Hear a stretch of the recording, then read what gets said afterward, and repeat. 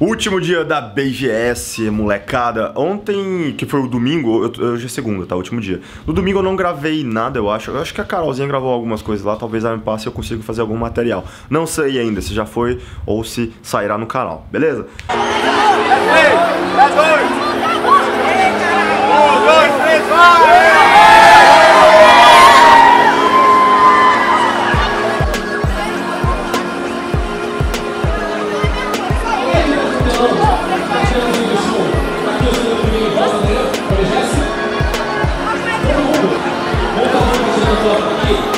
Aqui é a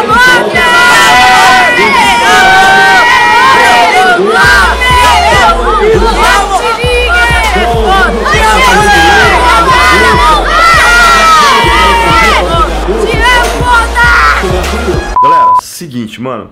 Hoje é o último dia, vou tomar um banho agora, eu acordei com o cabelo meio Dragon Ball, mas isso é o de menos, daqui a pouco eu tomo um banho e isso resolve, ok? Bom, galera, hoje é o dia do palco do YouTube, eu vou estar lá no palco do YouTube junto com Assassins, era pra estar com o Mets, e aí, tá, foi mal. E no lugar do Mets, então, já que ele não vai poder, será o Lipão. Tá? Cheguei, Mets. O Mets, galera, infelizmente ele vai embora. Vai ter que ir embora. Por quê, Mets? O que aconteceu? Eu vou embora porque eu tenho uns projetos pra apresentar na faculdade. Eu tava preocupado com a questão do horário. Se eu fosse pra BGS hoje, provavelmente ia pegar um baita de um trânsito pra voltar e não ia conseguir voltar a tempo pra apresentar esses projetos.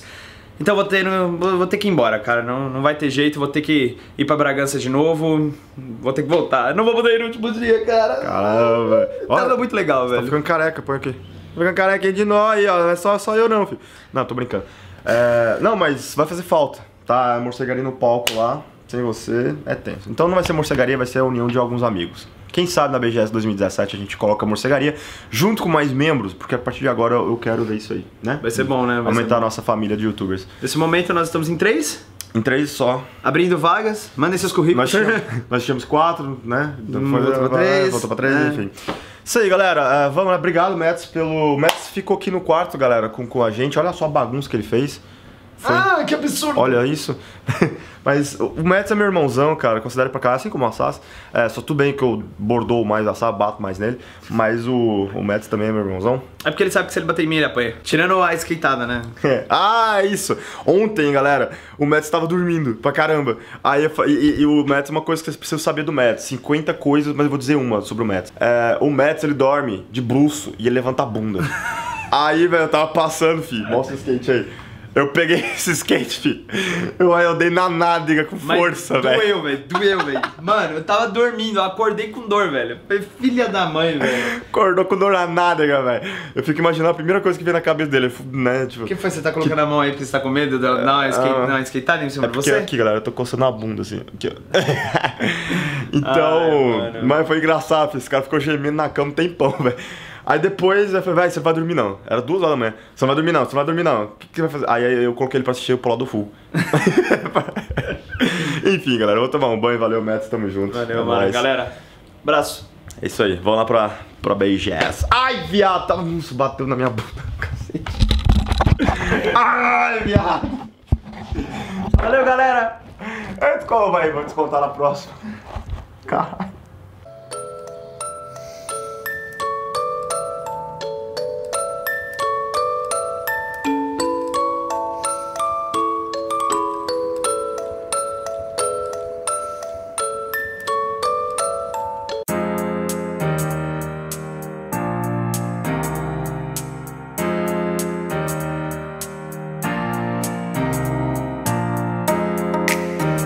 Ganhou presente. Meu morceguinho, cara. Ó, quem me deu? Gostou? Gostaram, galera? Coloca aí no comentário. Eu gostei. Ah, show, né, gente? Fala sério. Ela falou que era o último da loja. Ela tava em cima, assim, do balcão. Passei andando, tipo... Andando mesmo, só olhando as coisas, porque tinha esvaziado, quando tava uma muvuca absurda. Aí eu vi e falei, não, até olhei pro Zaninho, o Zaninho tava comigo. Falei, Zaninho, não, velho, vou ter que levar isso aqui pra ele. Aí era o último. Só que agora, eu quero uma camiseta da Alves. Tá, eu não tô com... Essa aqui não é da Lopes, mas é quase da Lopes. Mas olha só, tá bom, prometo. Daqui a pouco eu te dou.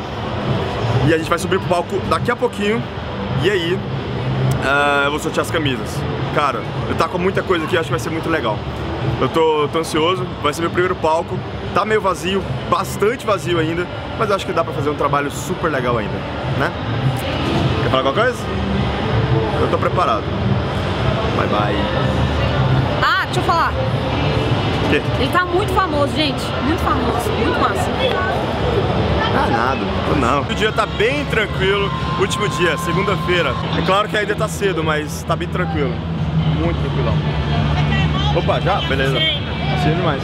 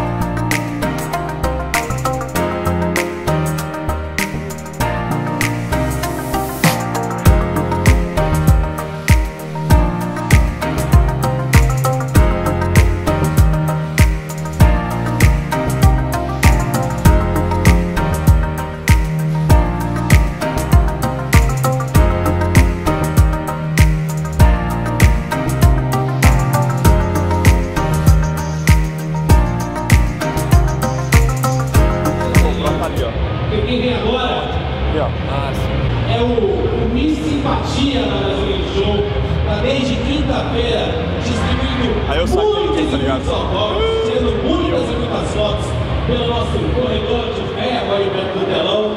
Solícito, amado, incrível, com vocês,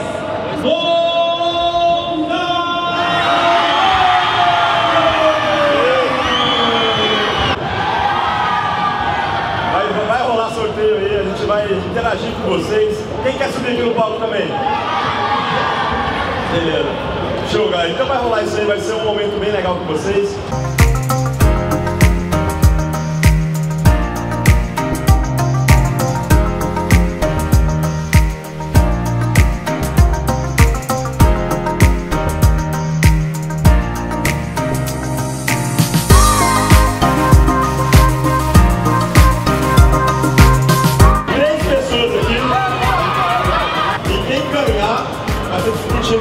Bem rapidinho aqui, vai levar a camisa do canal, beleza? Produtos do canal aqui, ok? Beleza? Vamos lá, galera, tem que gritar muito alto.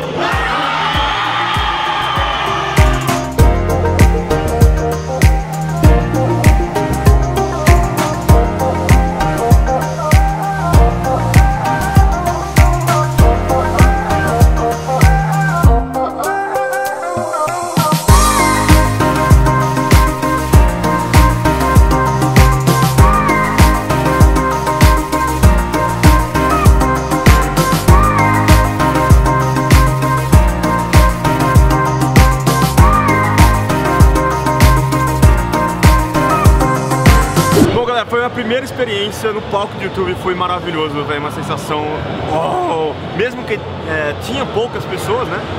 Opa, tô sendo encoxado pelo Flávio aqui.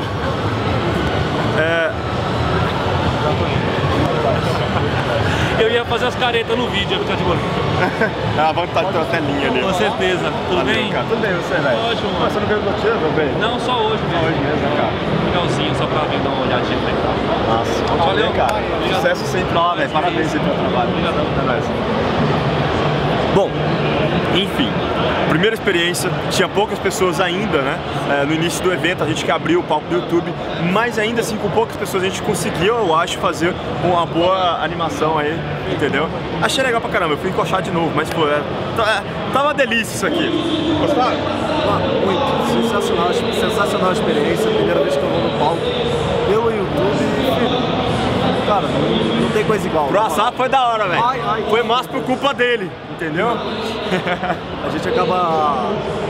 Quem nunca vem em feira, essas coisas, cara, acaba não sabendo a proporção que é, como é que é. São pessoas de verdade, né? A gente fica pensando que são números, mas vocês são fortes, né? Obrigado, galera. Desculpa o pai e mãe, né? Desculpa, pai e mãe. Bom, eu não sei, espero que vocês tenham conseguido ouvir o assasso direitinho.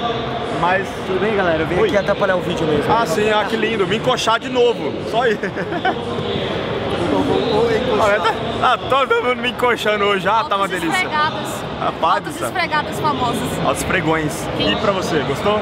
Nossa, eu tô brilhando. Tá brilhando. Oh, foi muito bom. Gostei demais. Assim, não participei muito porque eu fiquei mais gravando.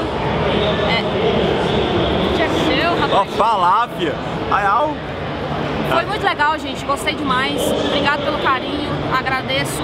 Fico muito feliz que vocês gostem tanto do Monta assim, porque ele merece todo o sucesso dele. Ele ralou muito pra estar aqui onde ele tá hoje. Muita coisa boa ainda vai acontecer. Isso aí. Valeu. Obrigado pelo carinho, galera. Foi sensacional. Ah, tá, claro, antes vocês perguntam, cadê o Lipão? Tá, o Lipão, ele vazou, eu não consegui nem despedir dele, infelizmente. Depois que eu fui ver a hora, eu tava lá fora com a galera e tal, nem vi ele indo embora. Então, Lipão, obrigado pela força, tamo junto e é nóis. E um whip 7-1 no Assassinos, velho.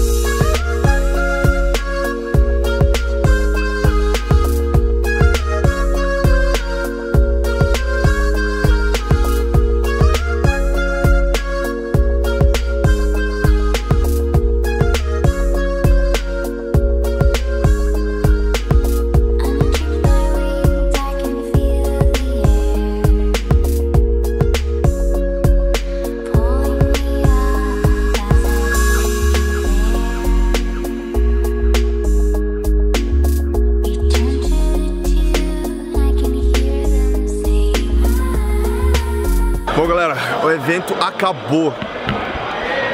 O evento acabou geral, a Zanin ainda tá aqui. Tô feio de novo com o Zanin. Fala aí, safado. E, velho, tá exausto. Só acho que são mais de 10 horas. Acho que deve ser o único youtuber que tá na feira. E o mais legal, galera, ó. Velho, o legal é o seguinte. Eu fiquei aqui até o final agora. Então, a feira, esse evento é uma coisa muito legal, entendeu? Porque não é só pra mim, não é só pra você.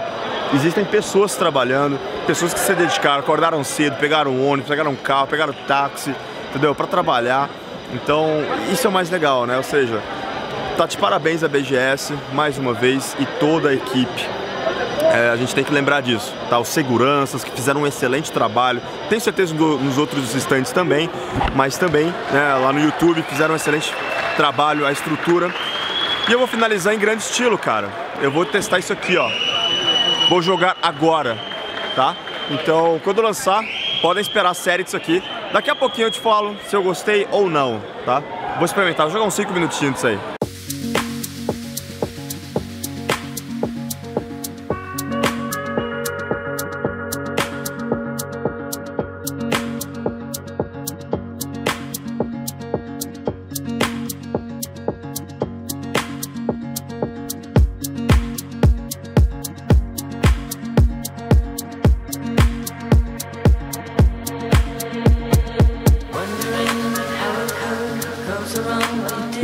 Finalmente em casa. Essa BGS, como qualquer outra, velho, passou muito rápido. Olha a minha voz, velho. Olha como é que tá a minha voz. Mas valeu muito a pena. Pessoal, já vou dizer o seguinte. Acredito que o canal vai ficar um pouquinho... Vai ter vídeos, mas vai ficar um pouco parado. Vai voltar mesmo lá pra sábado.